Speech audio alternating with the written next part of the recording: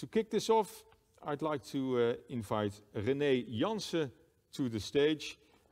He was on national television yesterday on this matter, so he's already pretty warmed up, I think, to have his talk now. He's chair of the Netherlands Gambling Authority, and let's welcome him to the stage. Thank you very much, René Jansen.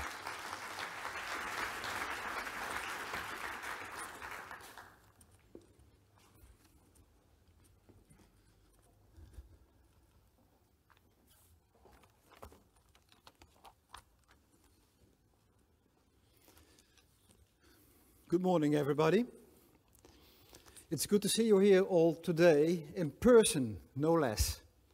I'm honored to have been given the opportunity again to deliver the keynote speech on this conference.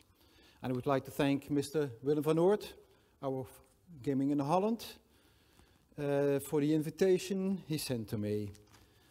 Well, ladies and gentlemen, the Gaming in Holland conferences are always very well planned. On the 22nd of September last year, lots of us met in person at the stunning Beurs of Berlage, where we were just only able to meet again after another period of heavy restrictions started due to COVID-19.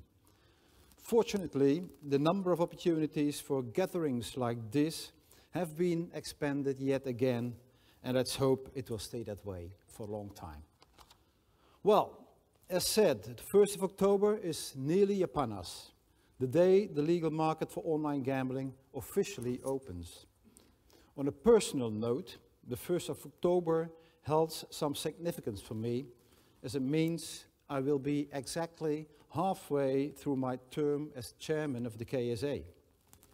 3 years ago, on the 1st of October 2018, I started as the chairman of the KSA's executive board.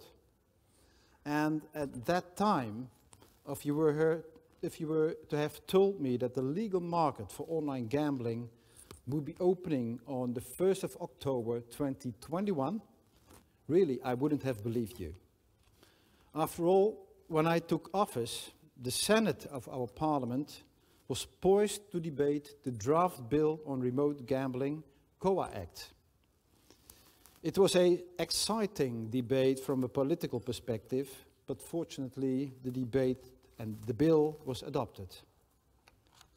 Indeed, that happened in February 2019, so that was fairly soon after I took office.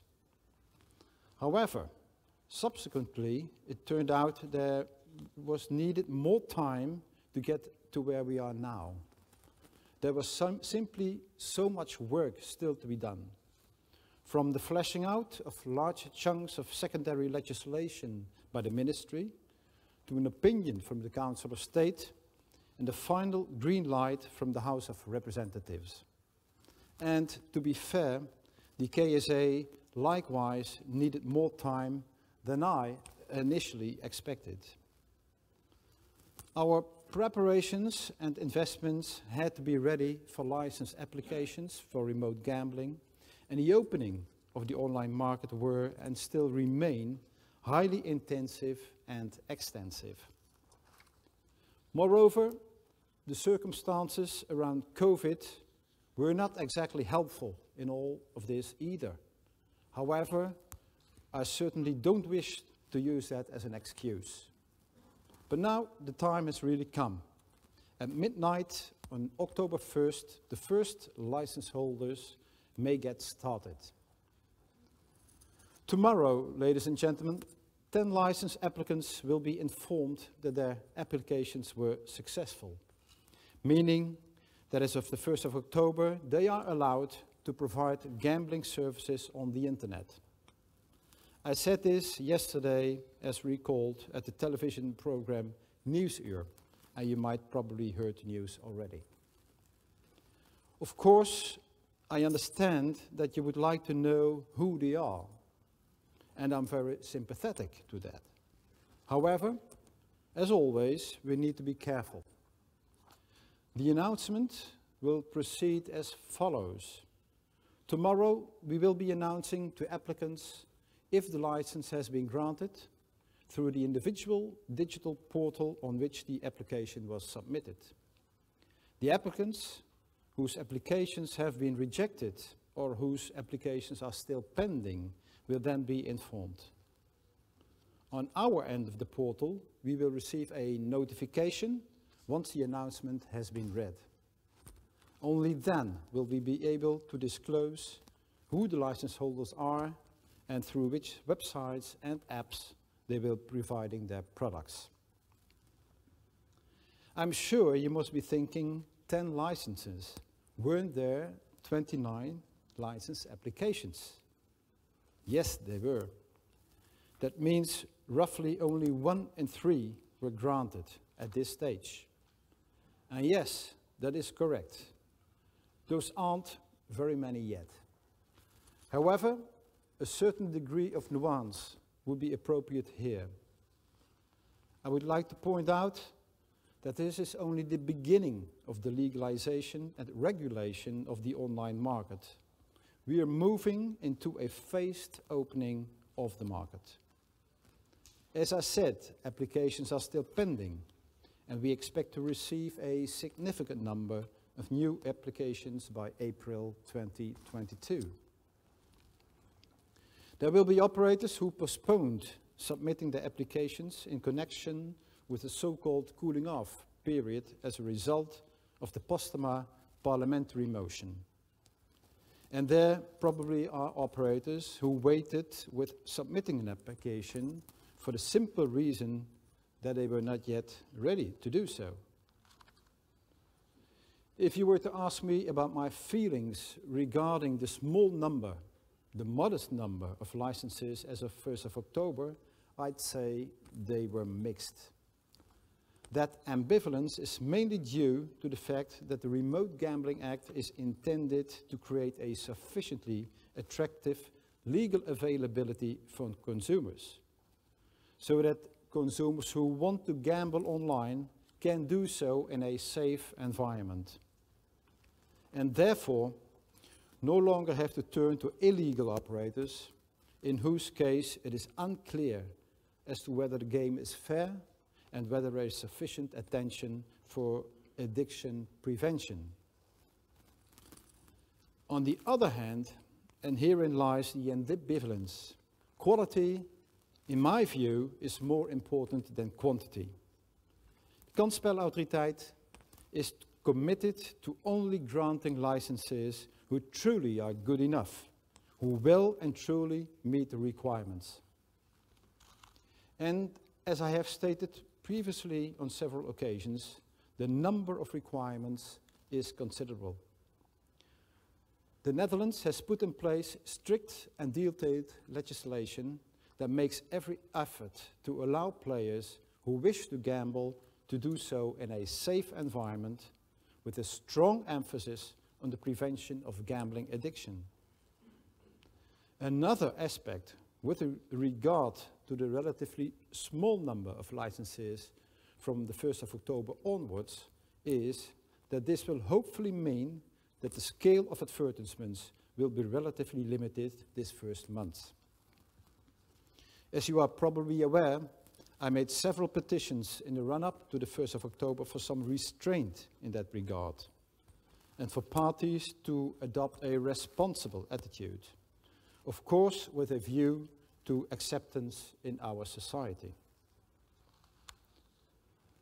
So those are some of my feelings in relation to the modest number of licenses to be issued.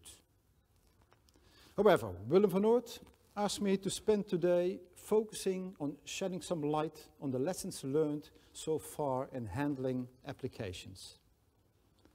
And the overarching lesson I would like to share with you today is be very well prepared.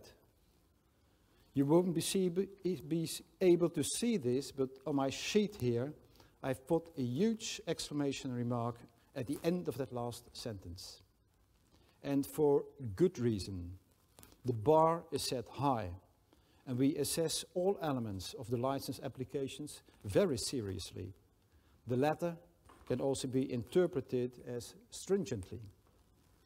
I think the proof of that lies in the fact that of the 29 applicants, only 10 have actually been allowed to get started this week. I don't cite the motto, "Be very well prepared for nothing," as we encountered a substantial number of flaws in the license applications. That is why I say, read the legislation and regulations, the policy rules, study the assessment scheme, attend relevant webinars, and absorb all of the information on our website. Similarly, applicants should take into account that the various connection processes, such as for the data safe and for the central exclusion register, CRUX named, do not happen automatically, and they take time. And this is all about preparation time and processing time. Another lesson that operators must take into account is that they will always remain fully responsible, even in cases where they work with subcontractors. It would be a real big mistake to think, I've outsourced this and I don't have to worry about it anymore. KSA does business with license applicants only, not with their subcontractors. Furthermore, I think it is critical to provide a complete transparency, particularly with regard to the reliability component. If an operator fails to do so, and the KSA discovers any dubious antecedents, I must say, then they will be close to facing a refusal. Another critical element operators should keep in mind: only submit an application if every piece of information that is requested can actually be provided. Incomplete applications will impact the processing time and can even lead to non-consideration. We allowed a phased submission process for the first applications because it was all new to us and the industry, and the number of elements, such as the assessment schemes, was still under development. But that was a one-off gesture, and we no longer do that in the future. And I would also like to point out that based on our experiences over the past few months, operators can't ask the KSA for interim or advanced assessment of any submitted documents. And finally, my last piece of advice in this context is, don't make any public statements about the possible forthcoming license. From a supervisory perspective, this can easily be regarded as advertisements for gambling, for which no license has yet been granted. And I have no choice but to be tough on these various points, although, naturally, we will not lose sight of the fairness component of being tough but fair. Those are the lessons we have learned so far and the pieces of advice I would impart to operators for future license applications. The 1st of October marks the dawn of a new age in the history of gambling in our country. I've said it before and I'll say it again. A vital part of the success of the Act depends on the extent to which the KSA succeeds in banning illegal operators. And I define success as being able to lead or channel as many as 8 and ultimately 9 of 10 players from illegal to legitimate operators. So how do we intend to tackle those illegal operators from now on?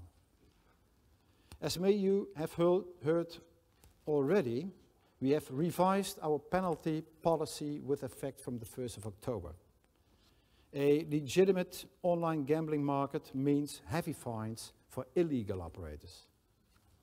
Operators with a turnover of less than 50 million euros will pay a basic fine of 600,000 euros, which can be increased in the event of any additional aggravating circumstances.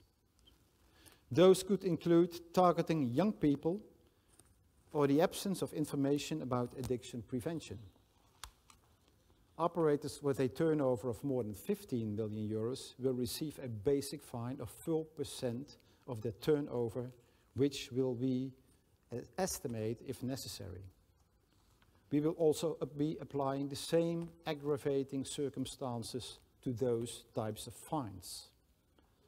I don't think I need to do some of the mathematics right now for you to understand that this new penalty policy means serious money indeed. Moving on with a few words to the criteria for enforcement action after the 1st of November. Even under the new conditions, there will still be a greater supply of illegal gambling opportunities than our KSA's capacity to handle all the cases.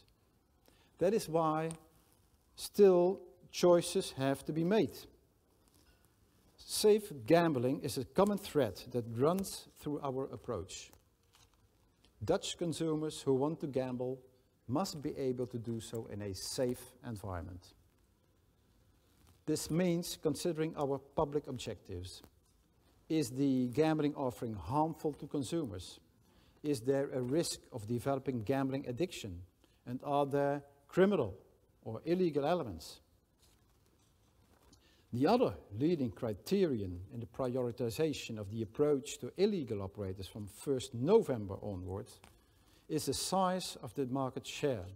In other words, the number of Dutch players served by an illegal operator. It can't be the case that where legal operators exist, at the same time, illegal operators still operate with a substantial share of the Dutch market. A key pillar of our safer gambling mission is to ensure a fair market. And we are asking a lot from licensees, such as their connection to the Central Exclusion Register.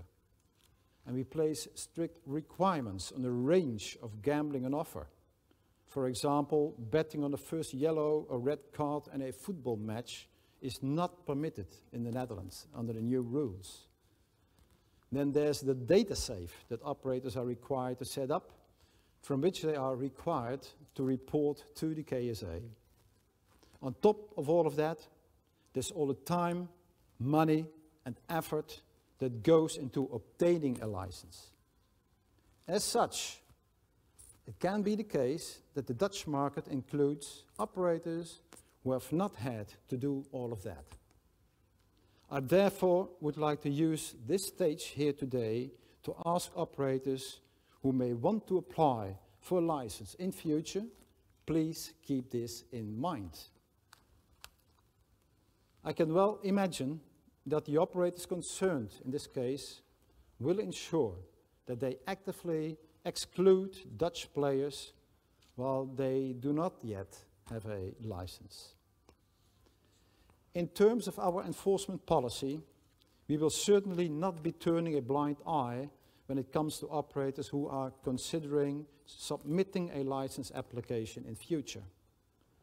The price to be paid for this may be that achieving the channeling objective may take a little longer. And let me assure you that we are quite aware of the risks related to these choices. Of course, we would prefer this not to be the case. But if that's the way it is, then we have to accept it. The Minister for Legal Protection, Sander Dekker, expressed his confidence that more intensive enforcement of the actions of operators with a major illegal market share has the potential to act as a catalyst for an accelerated transition of players to a legitimate gambling offering.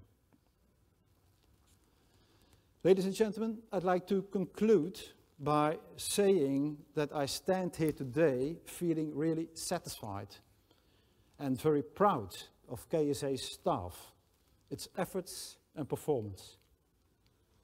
And as such, I'd like to end with a positive note. When it comes to Dutch gambling policy, the 1st of October 2021 is a really historic date. the Netherlands is taking a significant step toward a legalized and regulated online gambling infrastructure. It's been a very long journey, but this marks the end of a diligent and conscientious process. I'm convinced that this is the best way forward for consumers. As a regulator, we will do everything we can to provide a safe environment for all players who want to take part in gambling. This involves tough but fair supervision of license holders, as well as ensuring a fair market by tackling illegal operators. And I would like to end by expressing my heartfelt congratulations to the still unknown companies that will be informed tomorrow that they have obtained a license. Their achievement is no mean feat, and I realize that the efforts on their part have been considerable. As such, their reward, a license granted by the KSA, is well deserved. Thank you very much for your attention.